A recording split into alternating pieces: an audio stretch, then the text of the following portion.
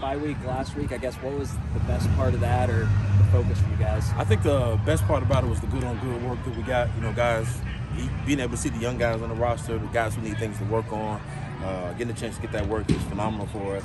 Having a week and try to get healthy, especially after going after a really tough Army opponent. You know, looking at Indiana on film, you know, their offense, I guess what stands out to you about them? I think they're very talented. You know, very talented from the O-line to the running backs, the tight end and the receivers position are, I think, some of the best in the country. I think the quarterback, I know a lot of people are talking about him. I think he's a phenomenal player. Like, he's really, really good. I think for them, you know, I played Iowa, they're tough. Cincinnati, they're tough. Sure. I guess they play some tough teams, and now they're mad to come here, like Coach Shelton said this week.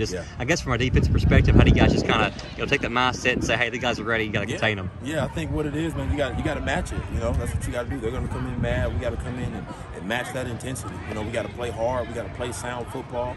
We got to be where we're supposed to be. You know, we're going to get their best shot, and we got to match that. That's what the game of football is. You know, matching your opponent. You know, Coach, you know, you have 2 sacks, you know, through the first 2 weeks. You know, in the U2 game, you were getting a lot of pressure. In the Army, obviously, they're very run heavy. Yeah. But, you know, do you feel confident in your, like, you know, your front four to get that pressure, or are you going to maybe drop some blitzes in that game? Yeah, I feel confident in the front four. I think they're still a strength of the team. I think we're going to continue to get better with every football game that we play. They're a talented bunch, obviously led by D'Angelo Malone and Jawan Jones. Those 2 guys are going to lead the charge and through the bye week and them getting back on track. I think they're just fine. We mix in pressures here and there as well, just like we always do. But I'm confident in these guys. Obviously a much different offense than you faced against Army. They ran the ball a ton, but you know everybody's talking about Penix, Freifogel for Indiana. Sure. But you know when they run the ball, I guess what stands out to you about that side of their offense? I mean, they're a Big Ten football team, you know, and that's part of the Big Ten DNA. You know, coming off the football, they're big up front, they're strong, and you can tell the offensive linemen like they live for it when they call those running plays.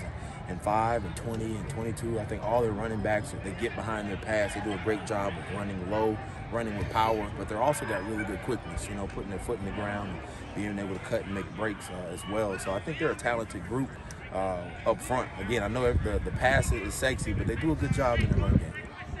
You know, talking about the run game, you know, you'll have some mishaps this first couple of games this year. You know, what are you looking for to kind of just reverse that trend and get back on the right path? Yeah, absolutely. I think it starts up front. You know, again, we got to play well, and you got to get off blocks. You know, more than anything, when you get off blocks up front, that frees up the linebackers, and then if they block the linebacker, it frees up the safeties to do what they've done for years here in this defense. I think it's just a matter of us maturing and keeping our foot on the gas and continue to get better. But the guys are grinding, the guys are working at it. You know, the bye week was huge for us, again, to get some of those fundamentals down. And you know, even going against Army, some of that too, that run game, I know it didn't show, but those techniques and things should still carry over.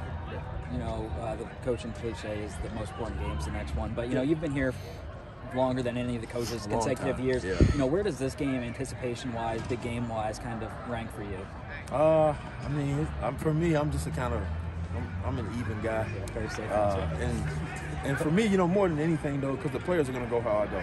You know, if I get too excited, then they're going to get too excited. Then they're going to come out so antsy that God knows what they'll do, you know. But I got to keep them. I have to keep the right mind frame so that they have the right mind frame. And at the moment, it doesn't get too big for them. Yes, we know it's a Big Ten opponent coming to our home. It's going to be packed. It's going to be a great atmosphere. So there's going to be enough energy around for everybody. You just got to get close to the stadium, and I think you'll feel it. But it'll be a great time for sure.